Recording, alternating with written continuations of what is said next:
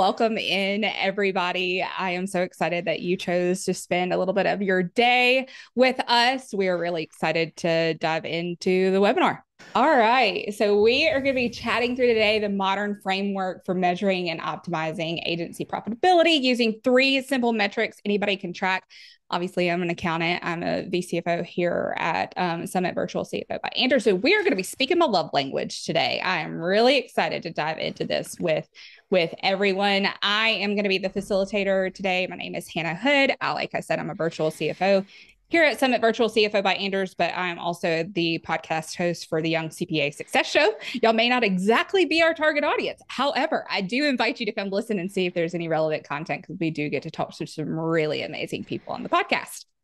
A few housekeeping items. Please use the question and answer function in this Zoom session. I will be monitoring that and we will cover those questions. Marcel is also going to be keeping his eyes on it. So if there's something he can answer as we go, he's going to do that. But we are going to have a dedicated Q&A session at the end of this where you can get all of those questions in. Replay slides and the email with all of this will be sent to you within 2 business days. So you will also have that to refer back to as well. I just want to give you all a little bit of background about who we are as a firm. If you don't already know us as such, we started as Summit CPA Group in 2002 by Jody Grundon and Adam Hale, who you can see in the first picture respectively. In 2004, we started offering CFO and back office accounting services as a service offering in addition to tax and audit services that most traditional CPA firms offer. In 2013, we became a fully distributed firm, which is really ahead of the wave of that remote working wave. So they've always really kind of been ahead of their time. In 2022, Summit joined Anders CPA and Advisors via a merger. And through that, obviously, we became a much larger team. We have our virtual CFO team that grew. We also have an in-person team in St. Louis at Anders CPAs and Advisors. And we also have people who work for us in a hybrid setting. So that is our intro. I'm going to turn this over to Marcel Petitpas, who is going to be our guest on today's webinar and sharing and gleaning all of this wisdom and knowledge with us. All right. Thank you so much, Hannah. And thank you everyone for being here. This is a really cool full circle moment. And just to kind of tie back to the timeline that Hannah just shared, I started this company, Parakeeto, about 5 years ago. And one of the first people that I met that really had a tremendous impact on my way of thinking as it relates to agency finance and operations data was Jody Grundon. And his book, Digital Dollars and Cents, really laid the groundwork for a lot of the ideas that, I think we've taken to a deeper level on the operations side of running a digital marketing firm or really any kind of professional services business. And so this is a very cool full circle moment for me to be able to collaborate with the firm that, Jody had a part in starting and being able to bring a lot of this deep thinking that we've done on these ideas that were started here back to this context and really have a thoughtful discussion today. I'm hoping about how to bridge that gap between what's happening on your P&L and what you do every single day as it relates to people, projects, and time that can really allow you to start taking control of your fate and start dictating where the P&L is going and having confidence that it's going in the right direction in between those kind of larger financial reporting touch points. So that's the mission for today. And I hope that you're all as excited about it as Hannah and I are, which is unlikely. But if you're even 10% as excited as we are, then you're going to have a lot of fun, I hope. And maybe for the next few minutes, y'all can just pretend that you're excited. Okay. Yeah, that's right. That'd be great. It would be very nice for my ego if you seemed like you were having fun. That's right. So with that, just give everybody a little bit of context. As I mentioned before, I'm the CEO and founder of a company called Parakeeto, and we specialize in helping digital agencies and consulting firms measure and improve their profitability. We're not accountants and we're not CPAs, so we're not going to file your taxes. Unlike Hannah, I don't actually have formal education in finance. We focus on the other side of this, which is the operations side. So when you're getting great financial reporting from your accounting firm, we want to then start measuring the things that happen every day in the business so we can get more precise about where we're focusing our energy to actually improve the performance of the business and get more timely and specific measurement into what's going on that can help our team take more ownership over that process. I've also been the host of a podcast called the Agency Profit Podcast for a number of years now. You'll never guess what we talk about on that show. So if you enjoy anything that we talk about today, by all means, go check that out. And I've also been fortunate to apply some of this knowledge at SaaS Academy with Dan Martell, where I'm helping software companies get more sophisticated about how they factor services into their business model, which is coming back in style. Services are coming back in style. So you heard it here first. So with that, one of my favorite parts of my job is speaking. The only thing I like more than talking is hearing myself talk. And so I'm really grateful for another opportunity to do that here today. And I'm grateful to have had the opportunity to get on lots of great stages, including the Bureau of Digital, which is where Jody and I first met in Utah, I think it was, at a ops camp. And it's been a bromance ever since. So thank you for having me, Hannah. Of course. Thank you so much for joining us. All right. So I want to talk about the problem that I think a lot of firms face when it comes to answering the questions that we need to answer every single day in our business. And if you run a firm or you're an operations executive in a firm, you know that every day there are questions that you're trying to wrestle with as everything in the business changes. Do we need to hire people? What kind of skills are they going to need? When do we need to hire them? And how does that change if we do or we don't get this contract? And what kinds of things are making us more money than others? And who's busier than we expect them to be? And who's not as busy as we expect them to be? And these are the kinds of questions that without data, we have to make a lot of decisions based on gut. And sometimes it can feel like the critical functions in the business are all kind of doing their own thing. They're working very hard, but maybe there's not alignment. And maybe we don't have a shared vision on what we actually need to be focused on and why. And the reason from my perspective that this is such a challenge is because in order to answer those questions on a timely basis, we need to coordinate not only ideas and concepts, but also actual data between these three critical functions in the business. And we need to do it in a way that allows us to draw clear lines between these things and how they impact each other. So for example, if the leadership team said, hey, we want to grow the business by $1 million next year, well, that's going to impact finance because they need to update their models and their budgets and their forecasts to reflect that. And operations and delivery also now need to figure out, how are we going to staff up for that? How is that going to impact our operational targets for things like utilization and average billable rates?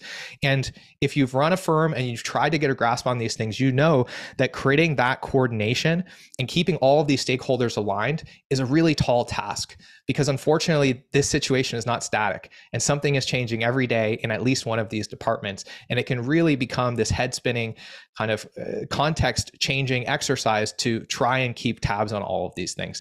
Hannah, does that resonate at all with your experience working with clients? Yeah, it really does. I feel like this is really a dance in terms of between the finance and the ops. Is like we're doing a dance together. And especially as we start to learn and I start to see my clients really start to get in rhythm and in sync with that, we can start anticipating the other one's moves. We can see ahead and not be trying to run our business from the rear view mirror of the car. We're actually looking very clearly out into the future of where we want our business to go. And so that is why these pieces, you can have one and then not be really great in the other. And then the dance is all out of rhythm. So that is why all of these working together in sync is so incredibly important. And I've seen that in action with all of the clients that I work with. And that's something that is so special about Summit CPA and now Virtual CFO is that you have more context on operations and delivery and sales because you've designed that into your service model. And that's not very common. Most finance firms, it's very hard for them to start to get out of this finance box and get enough context on like, how does the day-to-day actually work? What data is happening, in terms of people, time, and projects. And the same thing is true about the sales CRM. And so without this kind of very special situation where you really do have the knowledge and the comfort level to stretch out and start to meet operations and delivery in the middle, often what we can find is that there's a seam here where things are falling through the cracks. And what makes this even more difficult is when we ask firms, whose job is it to sit in the middle and do this? To bring the data together, to get it aligned, to report back to all these stakeholders about what's happening so they're all on the same page, we get one of two answers. The first is, I didn't know that was a job someone was supposed to be doing. And therefore, no one's doing it. And then, of course, well, then it makes sense that this feels hard. Or the other answer that we get often is, we're asking one or several of these people to kind of stretch outside of the scope of their work to try and cover this gap. And it just doesn't feel like it's clicking. People are doing this off the side of their desk. And it's challenging. right? It's hard to expect anyone to do a good job of this if it's their full-time job, but even more so if it's something that someone's doing kind of as a side gig to their main squeeze, which would be running the delivery team or closing business. And so this is kind of the problem that Parakeeto exists to try and solve, is really to introduce a framework and help introduce systems that allow the data from all these different places to come together and be able to create clarity on the questions that you're asking yourself every day. So I wanted to frame that up just so everyone has some context on, why what we're talking about is important and how it really applies to the day-to-day in the business. I'm going to get hydrated. I encourage everyone to do the same. We're going to take frequent hydration breaks today. That's exactly right. While you're doing that, I would say that most of my clients who have somebody who sit in that middle spot, who can be the in-between and the communicator between the two and the identifier of those problems, are far more successful than the ones that are trying to kind of, like you said, have somebody stretch a muscle that they're just not great at. And so that position is key in terms of bridging the gap, like you said. So that is something that I've seen in action with my clients. And to kind of frame up the next section that we're going to talk about here, there are a couple of things that need to happen in this area for this to be successful. The first is there's execution that needs to happen, right? We need to be collecting data. We need to be keeping that data schema consistent. We need to be catching errors in the data, making sure that it's complete. Like, there's a lot of tactical execution that needs to happen. But the more important underlying thing is we need to have a framework that makes these things consistent so that when we push on one lever, we know how it's going to impact everything else. And where I see this start to get really, really overwhelming for someone that isn't seasoned in this area is all the micro decisions that need to get made about every metric that lead them to a place where they're not actually consistent with one another. And I've heard this conversation, I'm sure you've had this conversation as well, where a CEO comes to me and he's like, this doesn't make sense. Operations and delivery, they're hitting their utilization targets. All the projects are on budget. Our sales team's hitting quota. And yet our P&L is 15% lower on the bottom line than we expect it to be. What's going on? And when we double click into it, it's because, well, you're measuring utilization. That's great. But how exactly are you defining someone's capacity? And what's included in that and what's not? And how exactly do you define a billable hour? And what counts as a billable hour and what doesn't? And the nuances of those decisions are so critically important.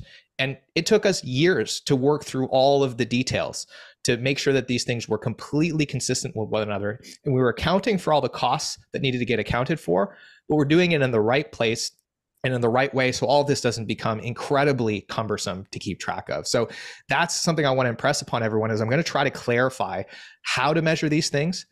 And it's going to seem crazy simple, and that's by design. We want it to make it as simple and easy as possible, but make no mistake, we have considered all of the costs of, holidays and time off and utilization and overhead. They're all in here. But we've tried to do this in a way that makes it as easy as possible to keep track of this without a ton of operational drag.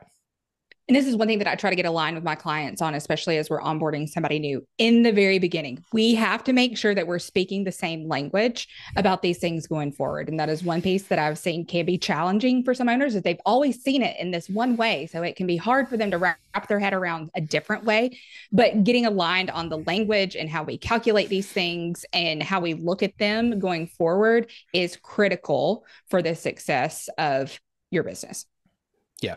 Absolutely. So here's the promise for today. I'm going to try to cover 3 things. Number 1, clear metrics and benchmarks for finance and operations that will allow those two kind of areas of the business to come together and then be able to speak to sales and be aligned when we do that. And we're going to talk about how to create a framework that creates repeatable outcomes in the business. And to your point, Hannah, it gets everybody speaking the same language. And when we talk about a metric, everybody knows exactly what we're talking about, how it's calculated, what it means, and how to think about it. And ideally, what this can also allow us to do is create alignment and predictability in the business model. Because if we use these building blocks, we can look out into the future now. Just by doing simple math, how many hours do we have? What's our average billable rate? What's our utilization? We can start to project out into the future what the future looks like and how decisions that we make about the business could change that future outlook using some very, very simple numbers. So that's my objective for today. If there is a way for the audience to chat with me, I want you to put a fire emoji in the chat. And if you can't, then I'm going to create a bunch of administrative issues for the hosts here. Drop an emoji in the Q&A. Light up the Q&A with emojis. I want to know that you're alive. I want to know that you're paying attention. I want to know that we're fired up and engaged here for this webinar. So open up Q&A, drop an emoji in there that tells me how you're feeling. and we're going to dive into core financials. How exciting! Core financials. All right, let's do it. So, disclaimer, none of these ideas are my own. Thank you, John. Thank you, Greg. Tim, interested emoji. Love that. Britt is fired up. Will's ready to go. Ivan is here. Ivan, good to see you. All right, I love this. Thank you so much for humoring me with that.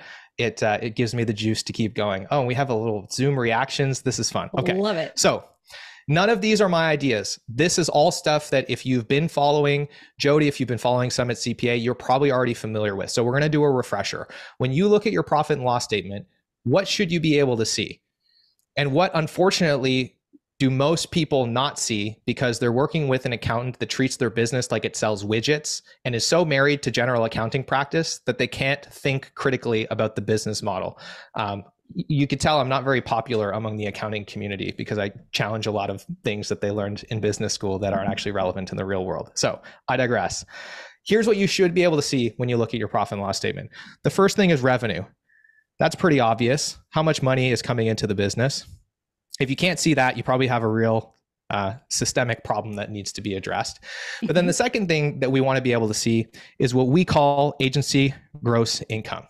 So what is the difference between revenue and agency gross income? Well, the difference is we want to isolate what we would refer to as pass-through expenses. And there might be some slight nuances here between the language that we use to describe these things, between Summit and Parakeeto, but I think conceptually we'll be very aligned.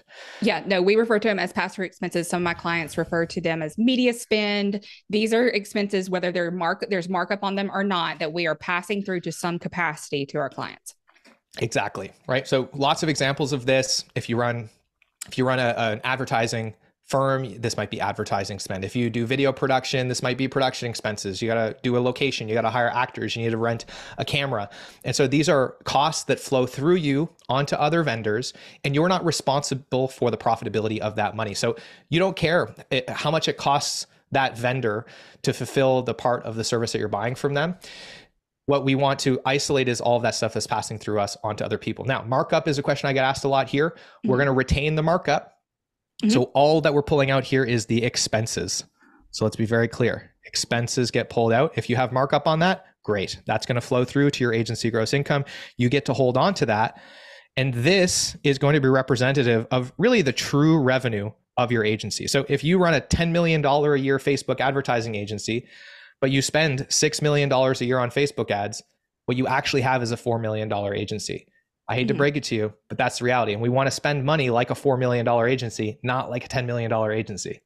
Can I give y'all a pro tip that I recommend to my clients? And some of y'all may be doing this and some of you may not.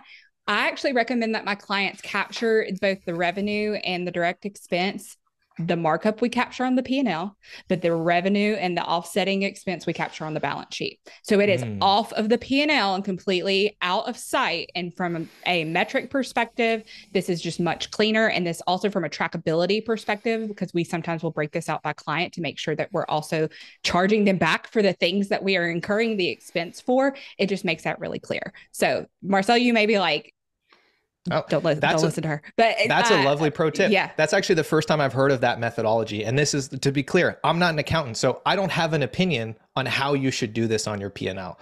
But I think what we'd all agree on is you should know what these two numbers are. And when you look at your P&L, you should know where you need to look to find it. And so I love this idea of putting on the balance sheet so it's not even there. It's not confusing, because what is most people's experience? When they look at their P&L, the revenue is all the money that's coming in. Their pass-through expenses are considered cost of goods sold. And then they have a line that says gross profit that's telling them their agency gross income. But that's pretty misleading. And their accountant actually thinks that this is their gross profit. That's the most problematic part of all of this. So now we're making decisions based on this completely obfuscated sense of reality, which is that this is our gross margin, which it absolutely is not. This is just our real revenue.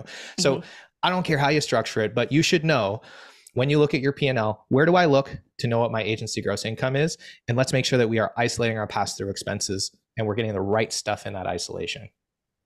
And Summit CPA would know exactly how to do this. That is no surprise. That should be no surprise because you wrote the book on this, literally. Okay, so now the question is, okay, we have this AGI number, this agency gross income. This is the amount of money that we actually earn as a business.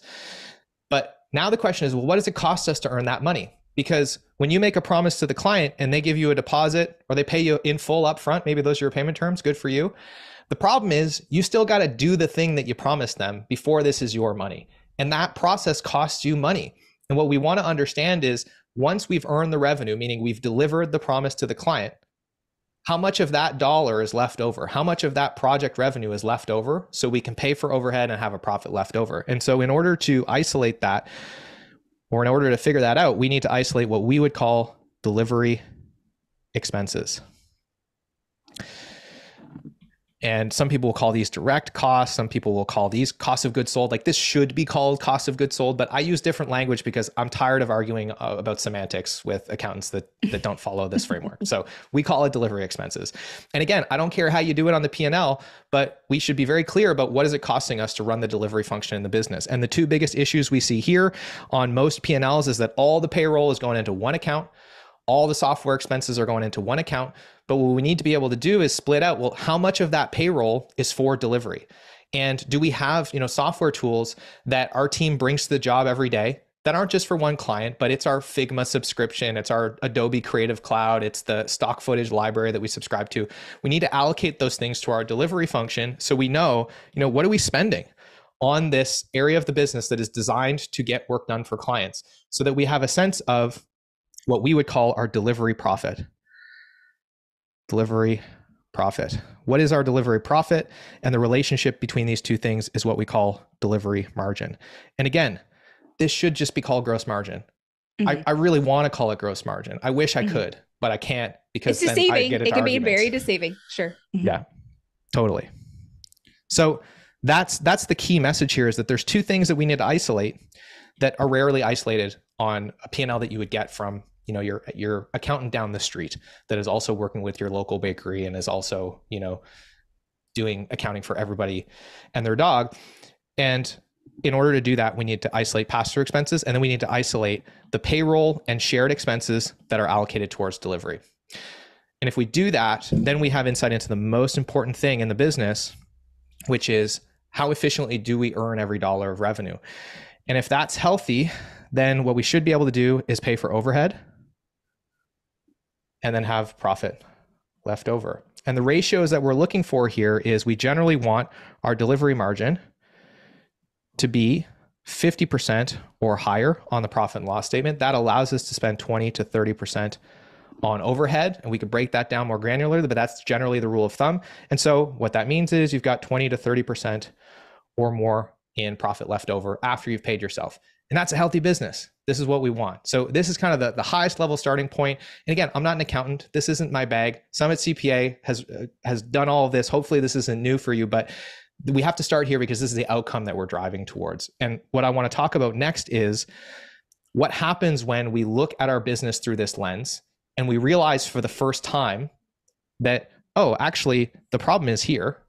It's not here, which is what I thought when I was looking at my P&L and all I could see was revenue and profit, and everything in the middle was jumbled into a bunch of accounts. And then my accountant kept using the word overhead and OpEx to tell me why my business wasn't profitable. So I confused that with like, oh, I need to cut my, accounting spend and I need to find a cheaper version of Zoom to use. But like, that wasn't actually the problem. There was 10% upside here. The real problem was here. So what do we do about that?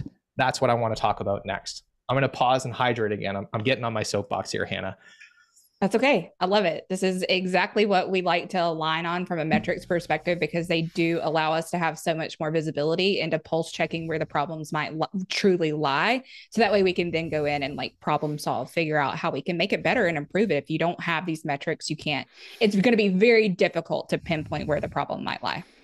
Very, very difficult indeed. And here's the thing though, is even if you couldn't see this, if I was a betting man, and you said, hey, we don't make that much profit as a business, but we're doing, $1 million, $2 million in revenue, I would bet that the problem was delivery margin. And I only say that because I've looked at the books of a lot of agencies over the years, and 9 out of 10 times this is the problem. And you've probably had the same experience, right? Very rarely do we look at an agency and we're like, why do you buy everyone a $900 office chair? And, do you really need to have a jacuzzi and, catered lunch every day in the office? Like that doesn't happen in our world. We're typically not overspending on overhead. The problem is we're overservicing, we're underpricing, our team's not utilized. Those are the challenges. So that's what we're going to talk about next is what are the 3 levers that we can pull to affect delivery margin. Is everyone ready for this?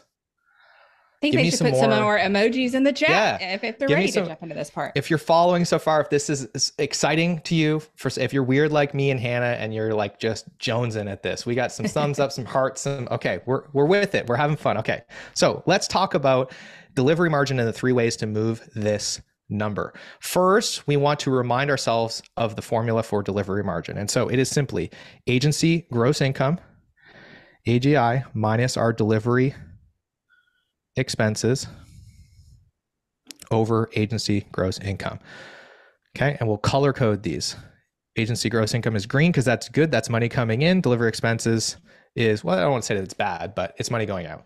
So for example, if I did $1 million in agency gross income and I had $400,000 in delivery expenses, then I would have a 60% delivery margin. Okay. It's a good delivery margin you got there.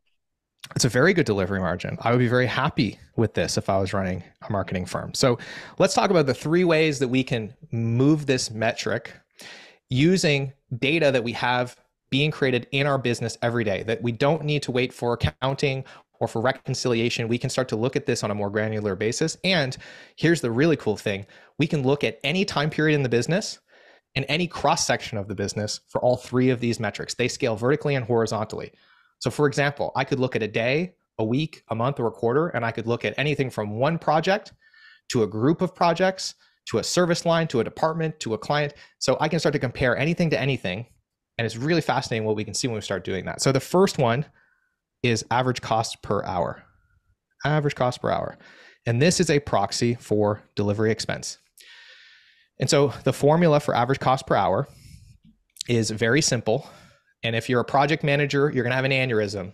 So buckle up, okay? You're going to think, no, there's no way it's that simple.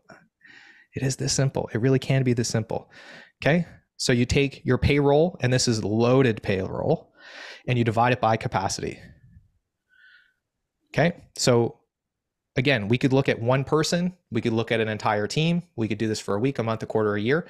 And when we talk about, let's qualify these things. This is where I start to have challenges, right? What is payroll? Okay, this is the fully loaded payroll to employ somebody. So it's their salaries, their benefits, it's all that stuff, that payroll taxes. So what does it cost you to employ this person or this group of people? And capacity is all of their time, all of it. For most people, this is 2,080 hours a year. And I know what you're thinking. You're thinking, Marcel, they don't work 2,080 hours a year. They get vacation, they get holidays, they get paid time off. You're right. Absolutely right. We are going to consider those costs, but we're going to factor it into our delivery margin target. We're going to reflect those costs in utilization based on how we measure that. And then we're going to make this a really easy calculation that doesn't require us to track down 57 different data points that are constantly fluctuating in order to calculate this number. And the added bonus of that is if we do it in this way and we don't factor all those externalities in, now when we are measuring our average cost per hour across different projects, it's horizontally consistent. It's not higher or lower in one time period or another because an externality has shifted that doesn't actually have anything to do with the profitability of that given section of work. That's a really important concept. So this happens to be actually more accurate, even though it seems less precise, and it's also less expensive. So that's great. Here's an example of how we might do this. We have a strategist here. They get paid $120,000 a year. Their average cost per hour is $57.69. And just to illustrate a point here, if I want to make a 70% delivery margin on every hour of that person's time, I need to earn, on average, $192 an hour to achieve that. Whereas if I have an intern here that makes a lot less money, their average cost per hour is $26.44. I can achieve the same margin with a much lower average billable rate. So this just speaks to like benchmarking around rates and things like that. It's maybe helpful, it maybe makes us feel good, but it's not actually that relevant because what's important is the relationship between your cost basis and the rates that you charge. And when you blend those things together, what you can start to see is, hey, you know, if a senior person is doing a lot of work on a certain type of engagement, and we can start to get junior people to take on more of those tasks, and we can do that through documentation, through SOPs, through processes, through training, then we can really start to lower our average cost per hour. And that can either allow us to be more competitive on rates and still maintain our margins, or what I like better is we just keep charging what we were charging before and we keep the spread. And then that's a good thing. We have margin. We want margin. That's ideal. That is ideal. So that's the first lever, average cost per hour. And the big idea here is if we can focus in on specific types of work and projects and we can work to gradually lower our average cost per hour, then in aggregate, as we scale the team, what that should mean is we don't need to increase our delivery costs at the same rate that we're able to increase our revenue. So these two things start to get further and further apart over time. And if we use freelancers or contract labor, we'll feel that impact much quicker because there's a lot less latency between a decrease in average cost per hour and freelance labor because of how those contracts tend to work. There's a much more direct line there. So that's the big idea. If we're trying to focus on how do we get more efficient here and spend less money to earn a dollar, that's the first lever. It's my least favorite. That's why I started with it, but it's still important to consider. Hannah, what are your thoughts? Yeah, I would say if you've worked with Summit, we do refer to this as effective cost. Essentially, what does it cost us? And we also look back and we track in terms of this, not only from a forecast perspective, but we also like to look at this as from an actuals perspective each month too. That way we can see if this starts to teeter in such a way that we're starting to feel uncomfortable with this. Maybe we've overhired, like maybe this is starting to cost us more in order to employ these people than what we can make up in revenue. Like that is such an important lever and part of the formula in trying to decide how can we improve this. So I love that you bring this up first. Yes. Excellent. And so this is to me like it's important, but it doesn't really get me excited. I like working with expensive people. They tend to be fun to hang around with, and they're smart, and you throw all kinds of stuff at them without a whole lot of direction and they figure it out. That's the nice thing about expensive people. And what I'm more interested in most of the time is how do I get my team to create more value with the cost and the time that we're already spending on them. And so there's two levers that we can look at that really influence that. And the first one is average billable rate. This is my favorite metric. It's going to be your new favorite metric too, I believe. And this is one that was really crowned by the Summit team back in the day. And so average billable rate, what does this tell us? First and foremost, if you heard this number, you heard this metric and you thought to yourself, I don't bill by the hour, so I'm going to check out now and not listen to this, that would be a mistake. Because the beautiful thing about average billable rate is it allows you to compare any billing model to any other billing model. And it doesn't matter if the work is being done on a project basis or on a retainer basis, if you're pricing hourly or flat rates or retainers, or you're doing sprint pricing or whatever. This normalizes all of those factors and allows you to, in an apples to apples way, get a sense of what is actually making you more money for the time that you invest in it. And the reason that it's able to do that is because it doesn't care about what I would typically define as a billable hour. This is where we're going to have some nuance, but maybe Hannah, I'll make a case for why this is the language we should be using. The way we measure this is agency gross income, right? So again, for any cross-section of work, could be a project, a group of projects, a client, and for any time period, could be a week, a month, a quarter. How much money do we make after we strip out our pass-through? And we want to divide this by what we would call delivery hours. And for a lot of you, this might be the same as a billable hour, but here's why I don't use that language. Because I don't care if you build the client. That doesn't matter. Mm-hmm. And it can get confusing because there are situations where these two things will not be the same. Where if you're billing at by the hour, you might bill the client for 100 hours, but it actually took you 125 because we messed something up and the client was a little pissed off and we didn't want to rock the boat too much. So we just ate those 25 hours. We billed for 100. So when we're measuring our average billable rate, it's really important that we use what I would call delivery hours, which is all the time that went into the project, regardless of whether or not it impacted the pricing model. And that will give us a true visibility into the actual efficiency that we earned revenue at for this given thing that we're measuring. And that to me is a really important distinction. I agree. I gotta breathe. You have done a lot of talking. It's all been very, very good. I completely agree, because then whenever you're doing actual hours versus what you may have like scoped for from a billable perspective, that's going to really indicate some deficits for you and also indicate where you're being really profitable on some of your projects. So I love that you pointed that out. Yeah, 100%. And so you know, a lot of people are going to call these billable hours, and that's fine, but I would just make sure to pay close attention to this, because if you do have parts of your business that bill hourly, you're going to want to create a distinction between the definition of these things, because they are not the same and they will often be different from one another. But to your point, Hannah, what this starts to unlock is the ability to ask some really fascinating questions, right? So in this example, we're comparing 3 different projects to each other. And if I asked 10 clients what their most profitable project was, but they couldn't see any of this stuff, they were just looking at how much money did we get paid, 9 out of 10 would say the website build was obviously our most profitable project. Look, we made more money. But when we look closer, we see that, well, actually, it wasn't a very efficient project. For every hour that we spent doing this work, we only made $100. Whereas the little dark horse over here, the funnel build, where we got paid 30 grand, we gave 20 of it away as pass through. But the money that we retained, we earned very efficiently. We made $200 for every hour that we spent doing work like that. We were twice as efficient. And I know that this seems too simple to be true, but if you sold every hour your team had available for twice as much money, you would make twice as much money. Mm-hmm. That's not my opinion. It's just math. Mm-hmm. That math is mathin'. That does make sense. So that is math, right? Yes. And so that's the power of average billable rate, is when we look at this, imagine the conversation you could have with your team around this, of saying, hey, folks, let's have a look at this. Man, first of all, funnel build, high five, everyone. Look, it took us less time than we expected. The client is thrilled. What can we learn from this? Is there something we're doing here that we're not doing elsewhere that might make us more efficient in other places? Or do you like doing funnel builds? Because we could sell more of these, because I mean, this is great for everyone involved. And similar with the website build, did we miss something here? Was there something that happened with the client that, we didn't expect? Or is there something we're missing in scoping that we need to account for next time we do this? What can we learn from this?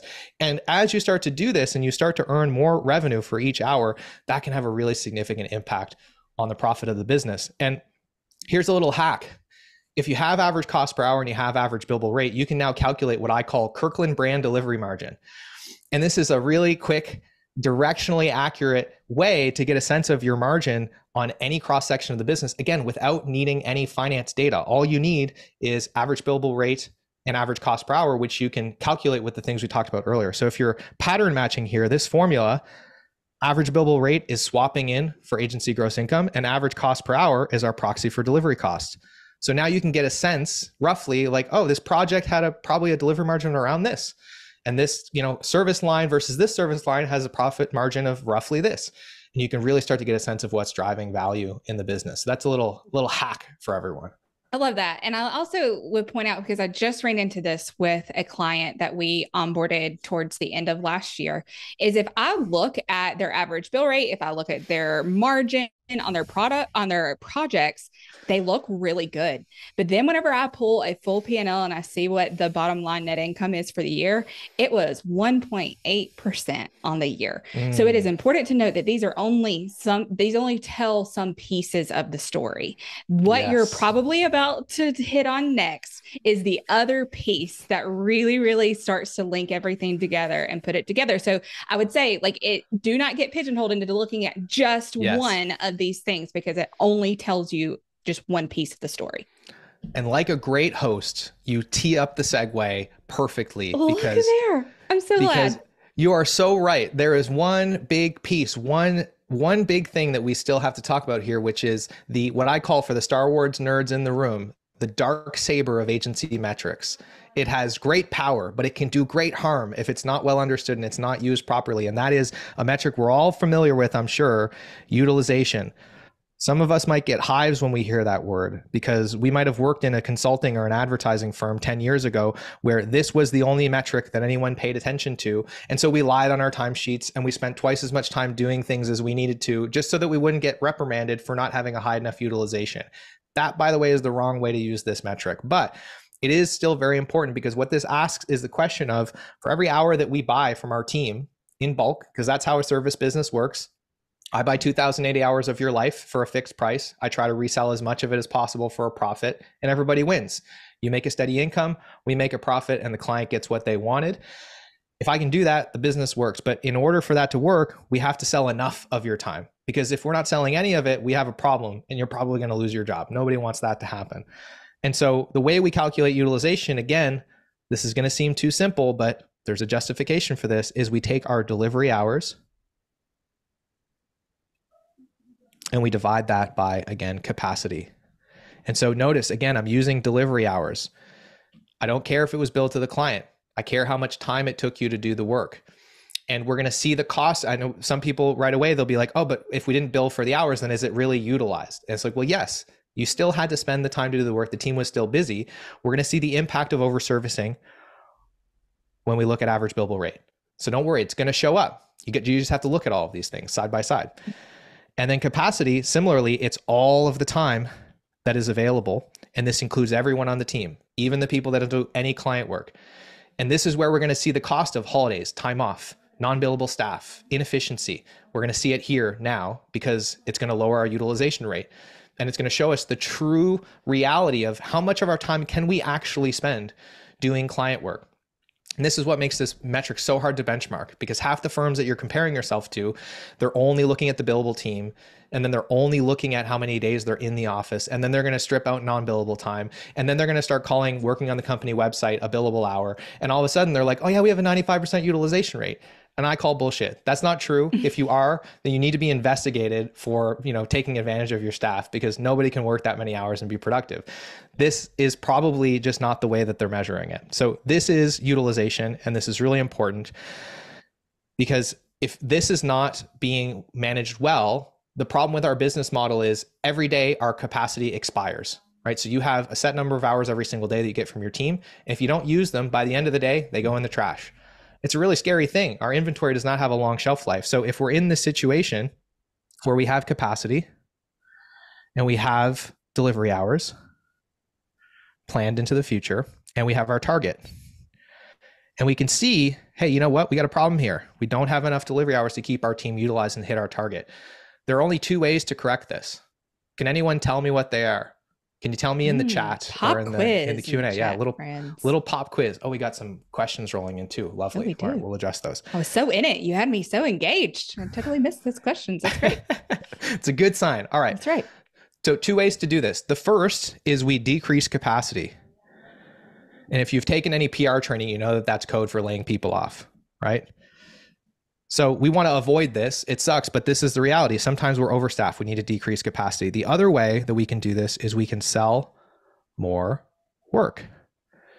Now, notice the language here. This is a really important word. Sell more work. What we don't want to do is go to our team and say, hey, our utilization is low. I need you to get it up. Because guess what? Your team doesn't get to decide how much work you sold, and they don't get to decide how many people you hired. So if you do that, they probably will increase their utilization, but if you're measuring these things properly, you're going to see your average billable rate go down at the same time, because they're just going to spend more time doing the same stuff they were doing before. Now they're going to feel like they're busier than they need to be. Your clients are going to think, hey, this is the level of service that I've come to expect for the price that I'm paying. And now you have two problems. You've now got to correct this utilization problem, and you've got to reintroduce some efficiency into the process. So the only way to really effectively improve utilization in a way that hits the bottom line is we have to sell more work, or we need to decrease our capacity to match the work that we have coming in. And we want to try to avoid, as much as possible, having a situation where we're under our target for utilization. So this is, to your point, Hannah, such an important piece of the puzzle, because you could be profitable on every single project, but if your team's sitting around and you're paying for a bunch of unused payroll, it's still not going to be healthy in your delivery margin. You're going to see your delivery margin go down as a result. That's exactly right. I'm going to answer a question from Stacy Peterson. The question is, for capacity, do we include non-billable employees like accounting or sales? When we look at capacity, we do not include non-billable employees. We look at the people who we can actually bill their time, who can impact our revenue going forward. So this is where we would be doing things slightly differently. We do include all non-billable staff in our measure of utilization when we look at the entire agency. Now, if we were looking at a specific department or we were looking at an individual, we would not be including them. So if they fall in the cross-section, they fall in the cross-section. But this comes back to how we think about delivery margin. Because whenever we're looking at delivery margin, we're doing payroll allocations.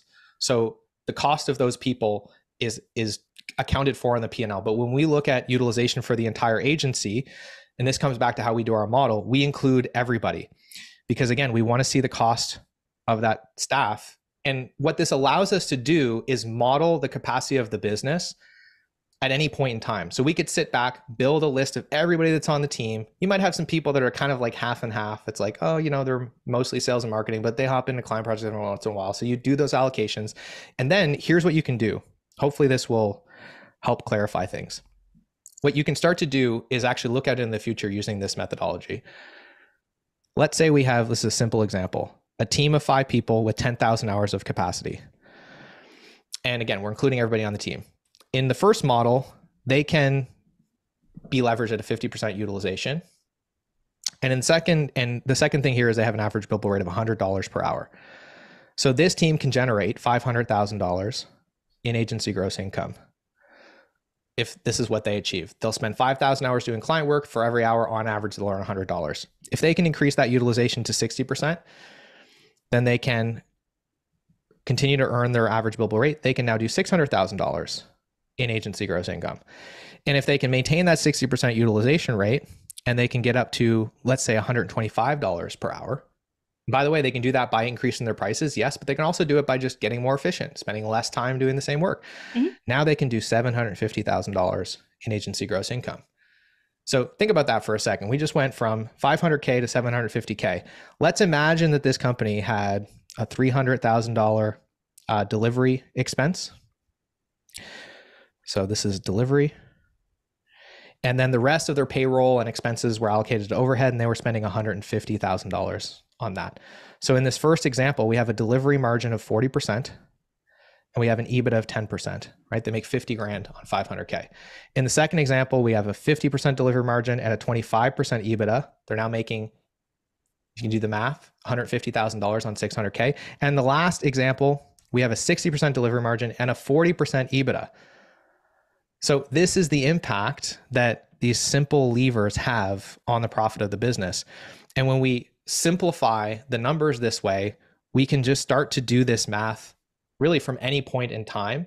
And we can account for the cost of, because the thing is, if you hired like 10 non-billable staff, you would see that now reflected in this model. You would see their costs show up here. You would see that cost reflected in utilization. So that is the reason that we do it. And it's because we have this other model tied to the back of it. Sure. One thing that I will also say too for everybody is that I've seen with some of my clients is they are incentivizing their team based solely on utilization. And what I see is that drives some really bad behavior. Kind of you said, like we're just putting time in to be putting time in for the sake of time towards certain projects or whatever it is. Maybe they're just not being efficient. So I would just encourage you, if you're going to incentivize your team based on utilization, that you also take into consideration other pieces of the puzzle as well. Yeah, absolutely. And I really hate that there's only one context where I've seen utilization as the sole kind of indicating metric be successful. And that is in a pure time and materials environment where it doesn't matter how much you overservice the client, they're going to pay you for all the time anyway. Sure. So and how often is that actually the case? Basically never. So I think the argument for saying, oh yeah, we're just going to like hold everybody to utilization is pretty much null and void. It almost never ends up actually driving better profitability, but it does end up, to your point, creating a really crappy culture, having people be overworked, overservicing clients. And so I think this more nuanced approach, at the very least, counterbalance it with average billable rate, but probably more simply just focus on delivery margin. It's naturally tensioned. There's a question here that I want to answer around how do we treat contractors in this model?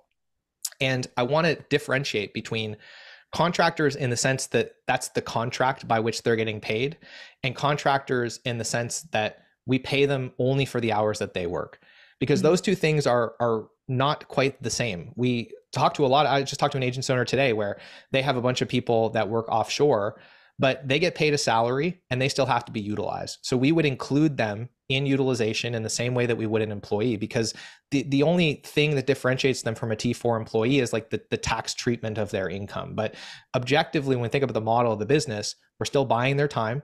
We still need to utilize it. And if we're slow, they're still getting paid. That's the important consideration. Whereas if somebody only gets paid for the time that they work, generally, there's some nuance around this, but generally they now become a pass-through expense. There are ways to model this so that they're factored into utilization, but their utilization should be 100%. Right, so that's really the key question. Mm-hmm. So good questions in the chat from both Luke and I think Colby also asked that question. Yeah. And I love that Debbie pointed out too that this will work for any service-based industry. I actually have a client that is an attorney. And so we apply a lot of these same exact concepts to that industry as well. Like it truly is, there's a lot of overlap and like there's just a lot that can be duplicated for any service-based industry. So that's a very good point. Yeah. So I'm done with the main presentation. By the way, I want to encourage everyone, if you want free stuff, templates, cheat sheets, calculators, videos that walk through all of this stuff, go to parakeet.com/toolkit. That's my plug. And now we're taking questions. Yes, drop them in the chat or the Q&A if you do have any questions. Gordon, you asked, can you get a copy of the slides and the link to the recording? Yes, you will get that within 2 business days. So our marketing team will get that over to you. So if you missed something or want to go back and hear something, a concept again, you're going to have that. This will also live on YouTube for eternity. So you'll be able to go and reference it at any given time as well. Juan Pablo has a great thing. So actually we do have this concept, Juan Pablo. So this is a really important thing. We see utilization get calculated a lot of different ways. And most of the time, the reason that utilization starts to get obfuscated is for one of 2 reasons or both of these reasons at the same time. Either the purpose of the metric is actually being framed differently. So delivery utilization is a concept that we have at Parakeeto. And what this is looking at is how much of our delivery capacity is being utilized. So for example, if we built the model of the business, we have everybody on the team, and then each person, right? So we're going to have like Tim, and Tim is going to work for 40 hours a week, right? So this is his capacity, but his delivery expectation is like 32 hours a week. And then you're going to have like vacation, right? Which is going to be like 23 days per year. And you're going to have other things that you're going to strip out. And so when you run this model, then you can figure out, okay, on an annual basis, Tim has, let's say 1,500 billable hours available or delivery hours available. You could do this for the whole team, and then you can sum all this up, and this is your delivery capacity. And then of course you can multiply that by your average billable rate. And now you get a sense of like, okay, this is how much money we could earn in that time period roughly.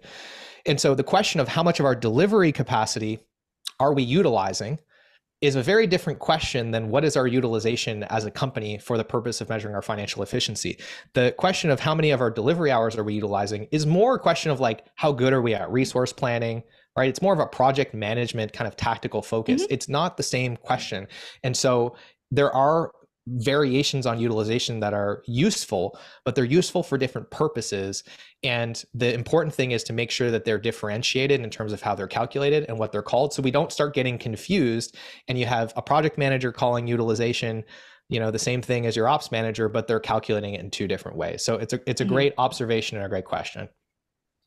I would also say too, so I just ran into this with a client. I spent the last couple of days at their annual planning meeting. And one thing that I was hearing around the table is they're a relatively new organization. And there are some people that they have on the team that have come from very corporate environments. Like they've got some really fantastic talent from Microsoft and some other really big names in the industry. And one thing that I just started to hear is that because they've not worked in this type of industry before, did not understand some of these concepts in terms of why utilization is important, why average bill rate is important, like all of these things. So I think that's also really important. Obviously, it's really important for you as a business owner to understand, but it's also extremely important for your team to understand the language and the impact that their work has on all of these things as well. Have you found that with agencies that you've worked with?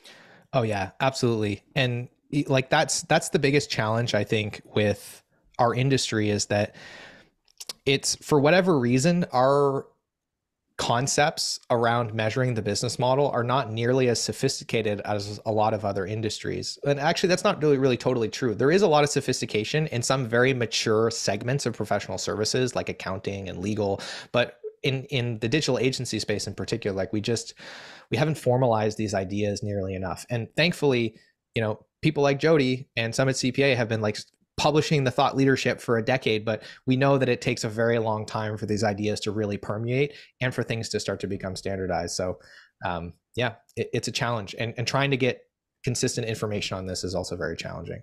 Mm-hmm.